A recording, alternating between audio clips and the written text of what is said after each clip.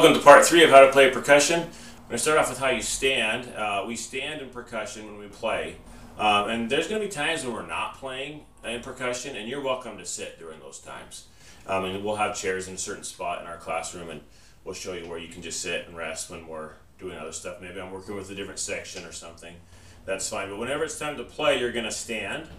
Make sure you're, again, like we talked about in our last video, your drum is the right height for you, or your bells, whichever one we're using. And so you're going to stand nice and tall. So next thing, before we talk about how to hold our sticks with our hands, just hold on to them for now. And just rest your hands and your arms holding onto your sticks next to your side. And then just bring up your hands from the elbows. So don't bend, so only bend at the elbow and then bring your hands up. Okay, and that's kind of how you're going to be ready to play. A couple things. As you bring your hand up, make sure that your wrist is straight. We don't want our wrists bent like this. Okay, we're not going to be playing like this. You want to have straight wrists. So that might mean, obviously, your hands aren't going to be this close together because you're not going to play that way. So you have to move your hands out a little bit with straight wrists. So your hand, when you put the stick in your hand, it kind of comes across your hand like this. And then it goes across your first finger at this knuckle here, at this first knuckle. So, and then your finger kind of lightly wraps around. And then your thumb just goes on the opposite side of that first knuckle. Okay? So kind of like this. And your stick comes across. Now you want just a little bit of stick coming out the end. Not a lot, but not none. Right? And then these 3 fingers just loosely wrap around.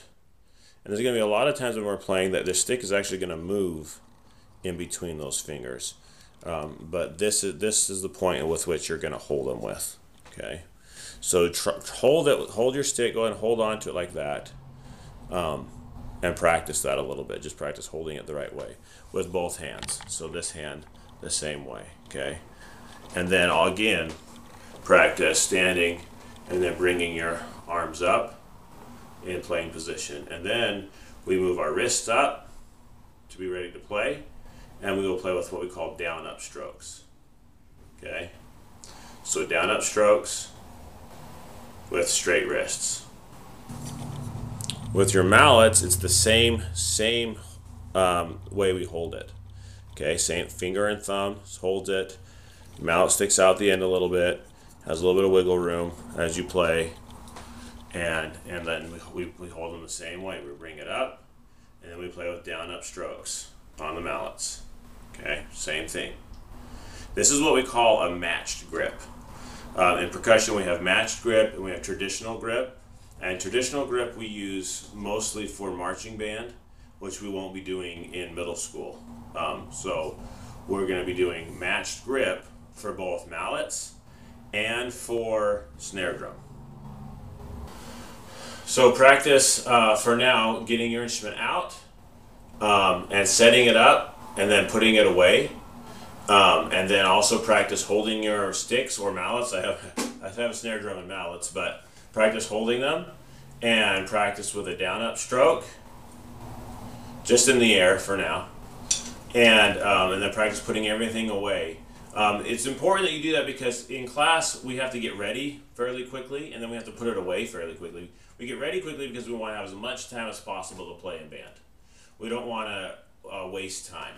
And then what I try and teach as much during class as possible. Then I'll give you some time to pack up before the bell rings, in which you have to go to the next class. And you want to be able to get everything packed up, put away, and out, and put where it goes, and then get off to your next class and make sure that you're not late. So it's really helpful for you to practice that getting it out and putting it away a few times. So that you're prepared for that. So I would say practice, let's say, pretend today's a snare drum day. Get your snare drum out, get it set up, get ready to go, make sure you have your sticks. Practice a few air strokes, down up strokes, and then put it back away. And then practice the whole thing over again with the mallets, with the bells. Get those out, get them set up, and just like we talked about, and then put them back away. And it'll be really helpful if you practice that, because then when you get to class, you're not going to be the last one ready, and you're going to be ready to play in time for the rest of us. So we're going to use all the time that we have. Okay. So join us for our next video where we'll talk some more about percussion and we'll get to playing pretty soon here. So we'll see you then.